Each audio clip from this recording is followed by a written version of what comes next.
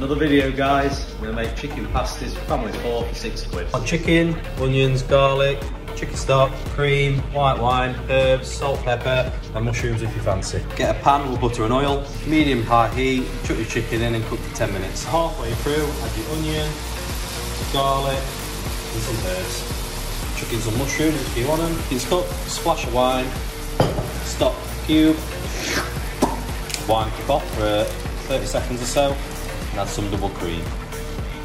Cook it until it looks like that, and it coats the back of the spoon. Put some shop bought puff pastry. Put a good spoonful in each one. Seal all the way around with your finger. And then crimp it. It'll look something like this. More hole in each one and brush with some egg. Cook them till they look like this, about 20 minutes.